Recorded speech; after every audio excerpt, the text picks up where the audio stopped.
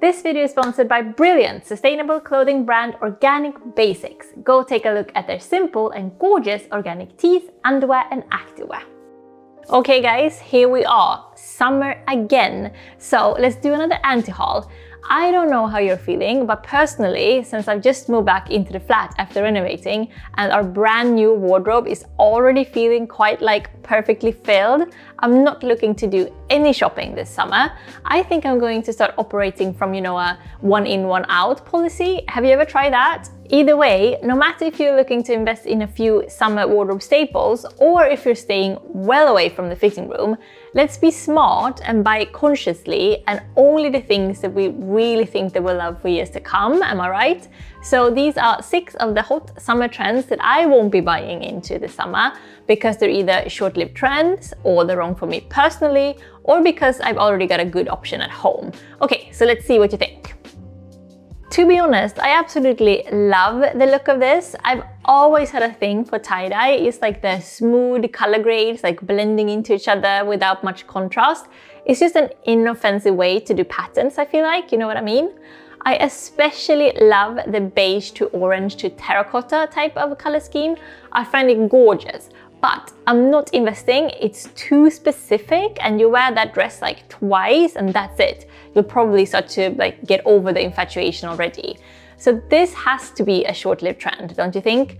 And solid colors will always win the longevity game compared to patterns. So if investing in a pattern, I tend to only go for the classics, checks and maybe a stripe once in a while. I do have a couple of cat print shirts. So tie-dye, florals, polka dots, forget about it, man. I'm not wasting my money on such full-on visuals. Everywhere on the runways and on Insta this season, I feel like the metallics are going from fringe way into mainstream. So super shiny reflective wear or shiny chainmails or those netted Y2K tops. It's like metals are having a real moment. And not just the classic silver either, but gold and the colorful ones too. And just with all of these quite visually striking and specific material trends, this won't last. Maybe if investing in a silver, more muted alternative, then yes, I can see how that can be versatile enough to keep wearing after the trend has faded. But the shinier, the quicker it will fade and start to feel dated. So yes, this is too much of a short-lived trend, I reckon. Also, I realized that with my skin tone, I really feel more beautiful in gold rather than silver, which is weird because my whole life up until a few years ago, I would always choose silver jewelry. I think it started when I was a kid and all my friends loved gold so much that I would go with silver to be different. God, such a little attention seeker already back then, weren't I? Anyway, shiny jewelry, yes please. Shiny garments, maybe not so much. Another trend that's matching with the metallics, but more niche and edgy, is the, what can we call it? Soldier wear? Armor core? You know what I mean? Those outfits inspired by Roman soldiers and fighter game characters, antiquity style. So think chainmail, breastplates, those metal wrist covers, anything that makes you look like an aggressive person in Jesus times. This is totally wrong for me personally, and let me try to explain why, because it's a weird one. So if we look at another type of soldier core, the camouflage wear or fighter pilot inspired outfits or anything military really, it gives me the creeps. I'm just gonna come out and say it. I'm a lover, not a fighter. I'm a sweetheart girl that just want peace and love. So anything that romanticizes war and weapons and the military, as if fighting is something cool to be made into fashion statements, what the hell, seriously, I'm out. And it's the same with romantic war movies or military gaming or anything like that. Atrocious stuff, if you ask me. So I'm staying away and I will continue doing my lover girl thing over here. Thank you very much. Speaking of lover girls, a couple of weeks to go. You know what I'm talking about? My debut novel, Okay Days, is out anytime now. Do your girl a favor and pre-order one, won't you? Or 2 maybe, if you want to give one to a friend, why not? It's a nice little hot girl summer gift, don't you think? I can't wait to hear what you guys think of it, since you've been here through the whole process and giving me so much confidence. I feel like everyone wanting to do something creative as a career They should have like a sweetheart YouTube community to share them on, seriously. It's just made my confidence like bulletproof over the years. You guys always having my back. So I really hope that you love this little rascal book of mine. I've actually, used to like humor you guys, put in some in-jokes that David and I have had with you here on the channel or like over on the podcast over the years. So I definitely think that you will chuckle once in a while from like recognizing some cute things that we've been joking about before. Anyway, if you have pre-ordered already, thanks a million. If you haven't pre-ordered yet, I love you anyway. So one trend that is wrong for me, but for a completely different reason, is the knee-length skirt. They are everywhere now, aren't they? And wow, they're so nice. But they're not for me. I'm leaving the knee length to other girlies out there because here's the thing.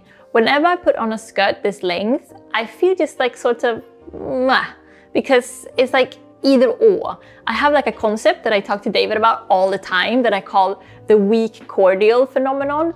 You know when you mix cordial and you add too much water, so it becomes sort of weak and it's like, it's neither water nor cordial, but like a disappointing in between.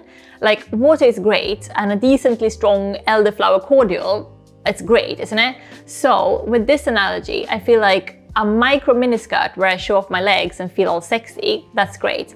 And like a huge bulky maxi skirt with all the edgy oversized volume, amazing.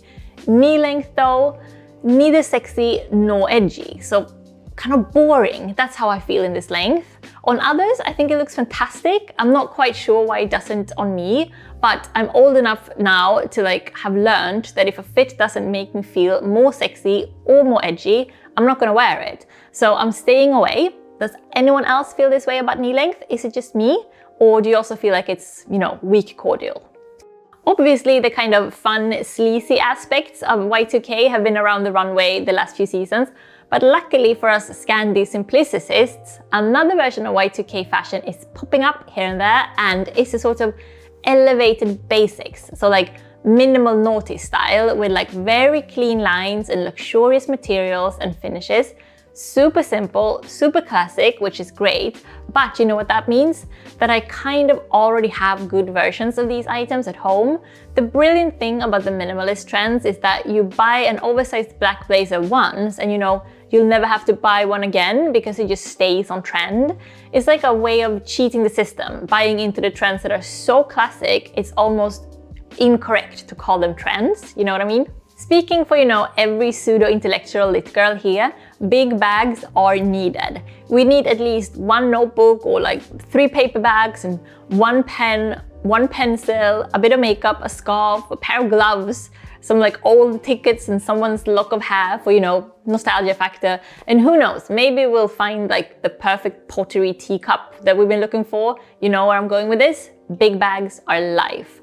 But now and again, the runway is trying to like convince us that we don't actually need a big bag, we need a huge bag. And to that I say, no, we do not. A big one is enough, a huge one is just impractical.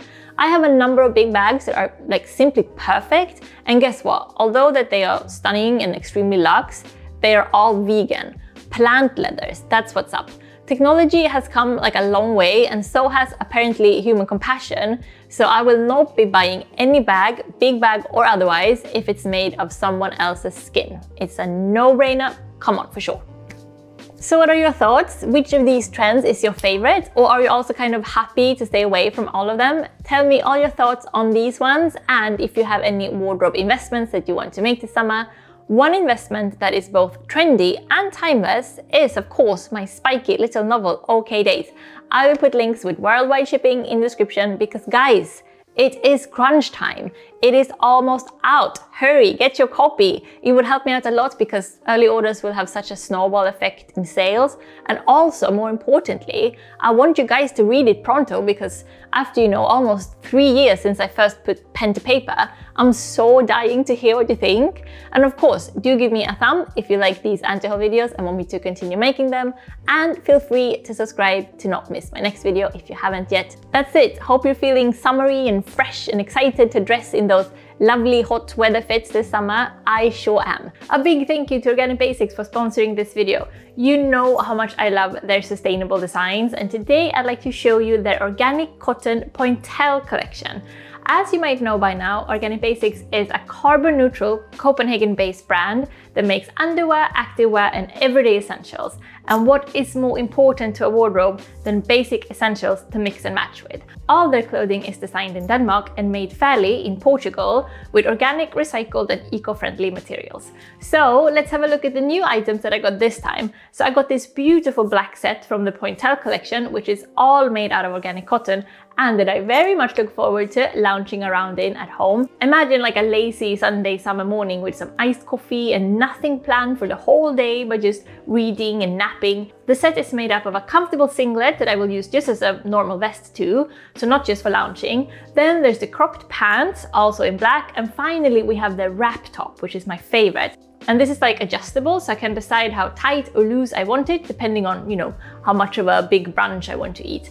So these are just the perfect loungewear pieces. I feel like even the laziest days at home, I still want to not just be like super comfortable, of course, but also I want to look nice so that I get that like luxe feeling, And this set is inspired by classic ballet pieces. So what is more elegant than that? I got the whole set in black, but all the pieces also come in Ecro and mint green. So guys, if you want to get your hands on your very own Organic Basics, just click the link below in the description and use my promo code OBJenny for 10% off site-wide. It also works on already discounted products.